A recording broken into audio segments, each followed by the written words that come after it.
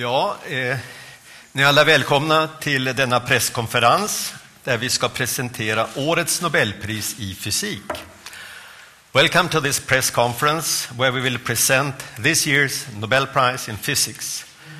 We will keep to our tradition and start in Swedish and then continue the presentation in English.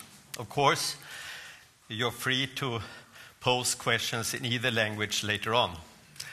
Jag heter Staffan Normark och är ständig sekreterare här vid Kungliga Vetenskapsakademin. Och med mig som bisittare har jag 3 sakkunniga fysiker som snart ska berätta mer om årets Nobelpris. Till höger har vi professor Per Delsing, ordförande i Nobelkommittén för fysik. Och till vänster professor Anne Lullier och professor Olle Inganäs, som båda ledamöter i Nobelkommittén för fysik. Årets Nobelpris handlar om ljus. Kungliga Vetenskapsakademin har beslutat utdela 2014 års Nobelpris i fysik till professor Isamu Akasaki vid Mayo University och Nagoya University, Japan. Professor Hiroshi Amano vid Nagoya University, Japan. Och professor Shuji Nakamura vid University of California, Santa Barbara, USA. Akademins motivering lyder: för uppfinningen av effektiva blå lysdioder, vilka möjliggjort ljusstarka och energisnåla vita ljuskällor. This year's prize is about light. The Royal Swedish Academy of Sciences has decided to award the 2014 Nobel Prize in Physics to Professor Isamu Akasaki at Mayo University, Nagoya, and Nagoya University, Japan, Professor Hiroshi Amano at Nagoya University, Japan, and Professor Shuji Nakamura at University of California, Santa Barbara, USA, for the invention of efficient blue light-emitting diodes, which has enabled bright and energy-saving white light sources. Professor Per Delsing will now give us a short summary in English, please. So today the Royal Swedish Academy of Sciences is awarding the Nobel Prize in Physics for the invention of blue light-emitting diodes. Red and green LEDs have been around for many years, but the blue was really missing. This lamp contains 3 LEDs, 1 red, 1 green, and 1 blue. If you combine these colors, you get white light. This is something that Isaac Newton showed already in 1671. Thanks to the blue LED, we can now get white light sources which have very high energy efficiency and very long lifetime. This LED technology is now replacing older technologies. In fact, many of you carry this technology in your pocket. The flashlight and also the screen of modern smartphones uses LED technology. Professor Olle Inganäs will now continue and give you some of the details. And we will continue to look at the history of lighting, which has been around now for the last few millennia of human evolution. We started out by burning fuels inside lamps. In the geometry, quite similar to that lamp we see over there. However, that has mainly been used here at KVA using incandescent lighting and electrical light. Over the last 100 years or so, since Edison invented these things, the fluorescent lamp was introduced somewhere in the early 20th century. And then we saw much later the arrival of the lighting element that we are now celebrating in this year's Nobel Prize. And what you see is, of course, an enormous increase of the power efficiency, of the use of electrical energy in generating light. Now, something like 1/4 of our electricity consumption in most industrialized economies goes to illumination.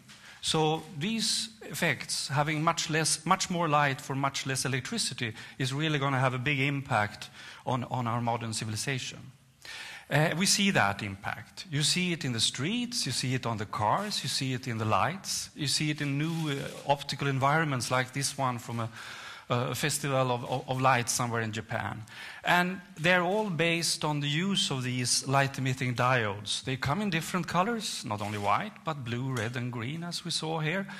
And they have not only the advantage of much better using the electrical energy, they also give a very much longer lifetime, maybe 100 times longer than that of the standard incandescent lamp that is now being going in retirement. Also, it doesn't bring the mercury along that the intermediate generation of fluorescent tubes is contributing as a problem to industrial civilization. So we will most certainly be able to use this technology. But it took a long while to arrive at this possibility. The red LEDs have been around since the early 1960s. The green LEDs, some years later. Advances in semiconductor technology using bandgap semiconductors with different bandgaps lies at the base of this. But the blue thing, the blue light emitting diode, was very, very difficult to accomplish. Not that there was a lack of effort. There was continuous efforts in industries to generate blue light emitting diodes. Because today, with the advantage of having these available, we can generate all those colors. We can combine in color mixing with 3 different colors in the individual lamp. Or we can use, as you find mostly maybe on the market today, a blue or UV emitting LED illuminating a thin layer, absorbing this energy and converting it to other colors. The structure of these lamps are very similar to what you have at the base of your semiconductor electronics that's driving the information technology. A diode, a combination of semiconductor materials where you have one layer carrying holes, one layer carrying electrons. They transport these charges at 2 different energy levels, but when they meet in this intermediate layer, the active layer, they recombine, and when they fall into each other, they turn up and turn light on. That was light. That was there. So this is the physical mechanism that lies at the heart of this device. And our laureates of this year have contributed greatly by the inventions that made it possible to grow the gallium nitride and alloys of gallium nitride materials in the particular geometry suitable for building such diodes. You have to be able to grow these, and that was attempted for 3 decades before the inventions of Akasaki, Amano, and Nakamura. You have to be able to form these diodes, and there was a great problem with passivation of the dopants being used to create these. It was solved by discoveries and inventions in these Japanese labs. And you have to introduce more colors, and you have to build them into structures which well confine the electrons and the hole searching each other in order to generate light emission. And these are the structures as you find it today. A great number of abbreviations on top of each other. Each layer may be a fraction of a micrometer thin, deposited from the vapor phase in big synthesis machines. What you see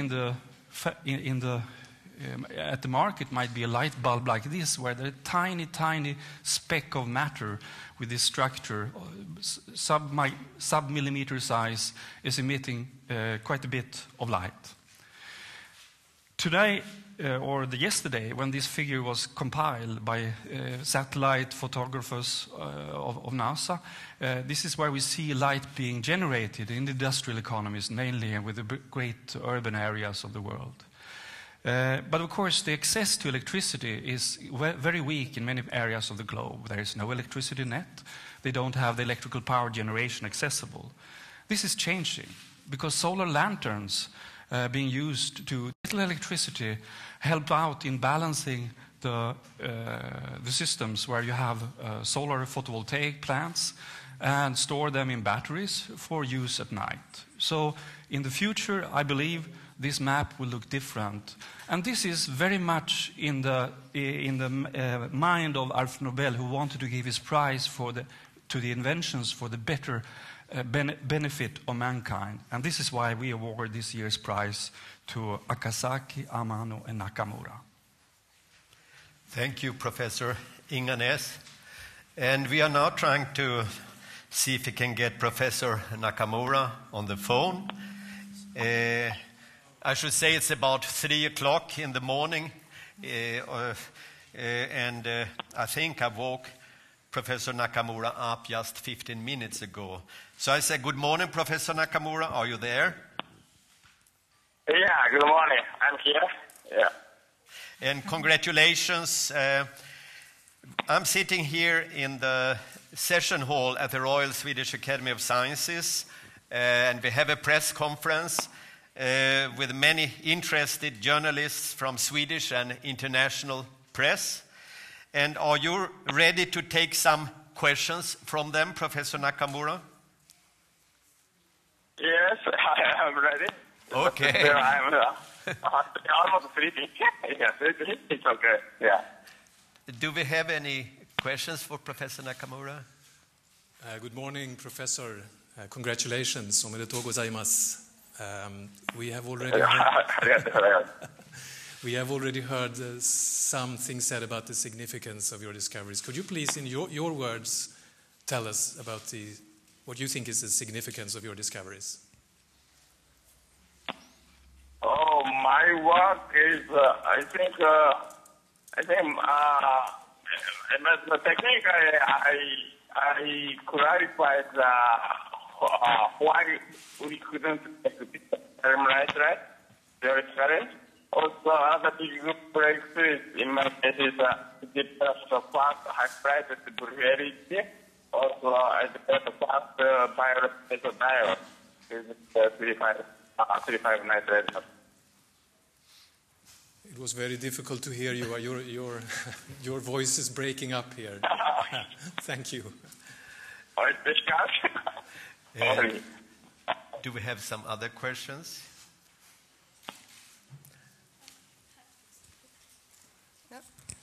Yes, congratulations.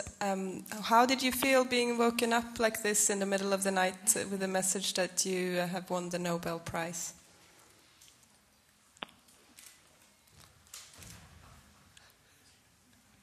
Hello? Hello? Hello? Yeah, we did repeat the question again?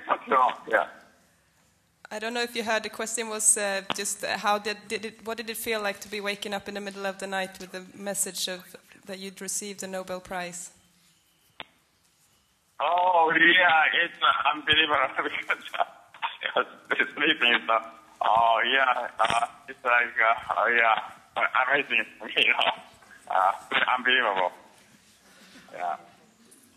Okay.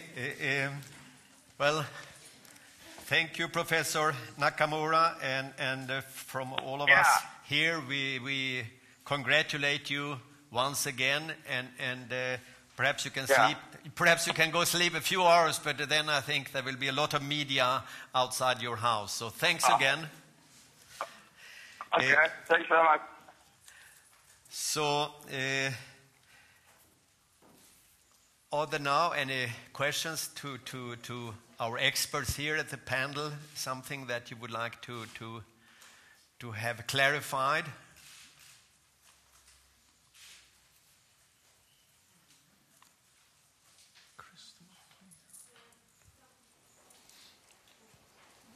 Please.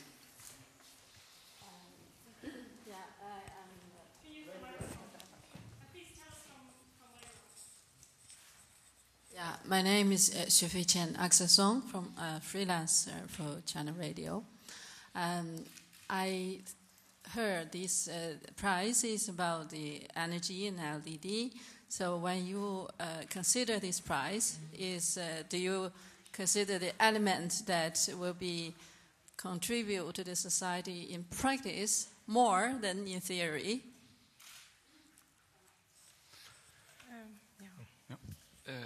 My response would be that we are cherishing the tradition that Alfred Nobel, who was a great inventor, he wanted his prize to be given to inventions for the benefits of mankind, and that's what we emphasize today, is the usefulness of this thing and the usefulness in so many applications. We emphasize very strongly the fact that it can be used for white lighting, But we've seen over the years how these inventions of the blue light-emitting diode was used in the blue laser diodes used for optical storage, how coming generations of communication will rely on the use of light rather than radio waves, in Li-Fi rather than Wi-Fi, and how you can use these blue or UV light in order to sterilize water.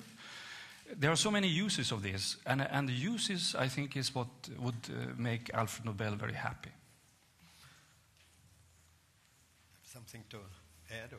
No. No, I can add that this is really an invention prize. It's not maybe less a discovery prize as other prize, but invention prize. And in this type of prize, we really emphasize the usefulness of the invention, and this is the case in this case. Do we have some more questions? If not, I'd like to... We have a question over there. Yes. Hello, I'm Oliver G. from the local Sweden's News in English. It was a little hard to understand Mr. Nakamura on the phone, but perhaps you could recount how it was to ring up and let him know that he'd won the prize, and we could hear it from your side. Yeah, from my side, we reached 2 of the 3 laureates. Professor Amano happened to be on a plane from Japan to France at this very moment, so we couldn't reach him. But we could reach Professor Akasaki and Professor Nakamura, and of course they are thrilled of getting this prize, and I think actually they were not prepared for it.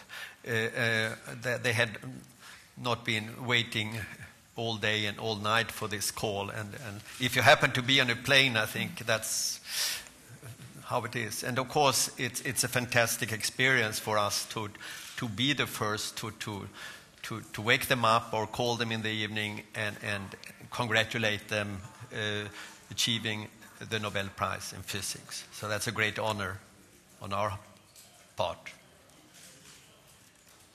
Okay, if there are no other questions, I'd like to end this